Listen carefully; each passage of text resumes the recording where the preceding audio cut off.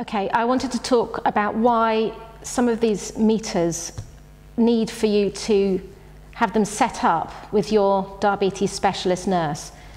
And the reason is that they are taking on board, the actual meters are now taking on board bits of pump technology.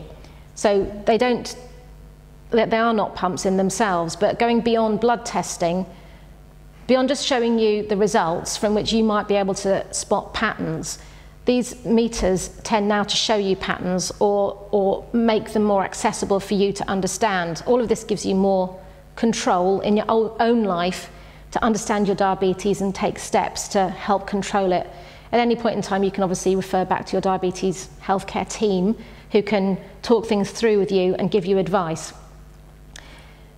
For many people, you're on long-acting insulin that you take at night or in the morning or both, and short-acting insulin. What these new blood test systems tend to do is help you to assess your dose, your short-acting dose. They're probably going to call it a bolus, and this comes from pump technology where they have bolus wizards, and it's based on algorithms, and the algorithms need certain bits of information about you, and we're all different, and we all have different insulin sensitivity, and we have different needs of how much insulin we need for carbohydrates. So one of the things you need to know about is your insulin sensitivity.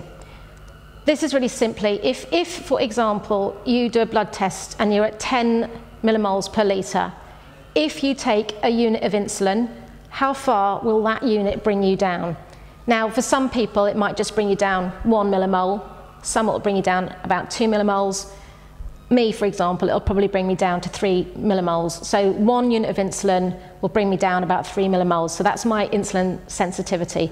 That is something that you'll need to plug into some of these cleverer machines, and it's going to help the machine to calculate bolus advice for you based on your sensitivity. The other aspect is your insulin to carbohydrate ratio. Now this is where it gets really complicated because that can vary through the day. Often people are surprised to find out that they're told that they have dawn phenomenon. Well, everyone does. That is not news. Absolutely everyone has dawn phenomenon. Normal people and diabetics. In order to get out of bed in the morning, your body chucks sugar out into the system. It's nothing to do with your diabetes. It is what the body does to get you out of bed. What it means is that usually first thing in the morning, you're going to need more insulin for 10 grams of carbohydrate than you might do at lunchtime or particularly in the evening. So there might be a range of ratios through the day. So an example of how your ratios might change in the day. In an ideal world, 1 unit of insulin can cover 10 grams of carbohydrate, or what a lot of people call 1 carbohydrate exchange or carbohydrate portion. I'm just going to talk in grams. So, on a good day, in an ideal world, 1 unit of insulin will cover 10 grams of carbohydrate. So if you have a packet of sandwiches, brown bread, chicken sandwiches, that's going to be 40 grams of carbohydrate and probably 4 units of insulin. Things aren't usually that simple. Now, you might have a ratio of 2 to 1 for your insulin to carbohydrates in the morning, which means that for the same 40 grams of carbohydrate, you'd need to take 8 units of insulin.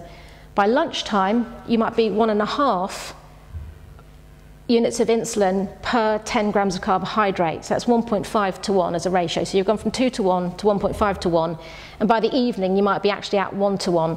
But in the morning, it would mean in the morning, it would mean 8 units of insulin. At lunchtime, it would mean 6 units of insulin. And by the evening, it would mean 4 units of insulin.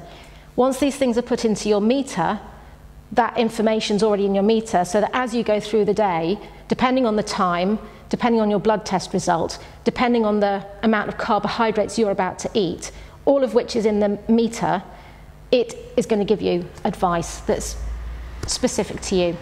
It takes a bit of the weight off in terms of the maths, and it makes the meters more than just blood test meters. They're more of a sort of companion and ongoing healthcare advisor for you.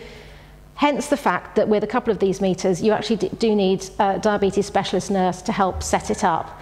And in fact, you can't get hold of either the Insulin X meter, part of the Freestyle range from Abbott, or the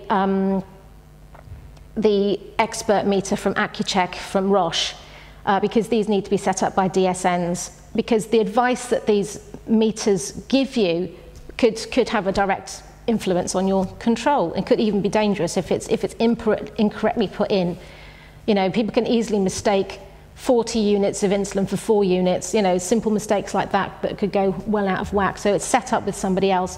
Then later, if things change, and they nearly always will, you can adjust them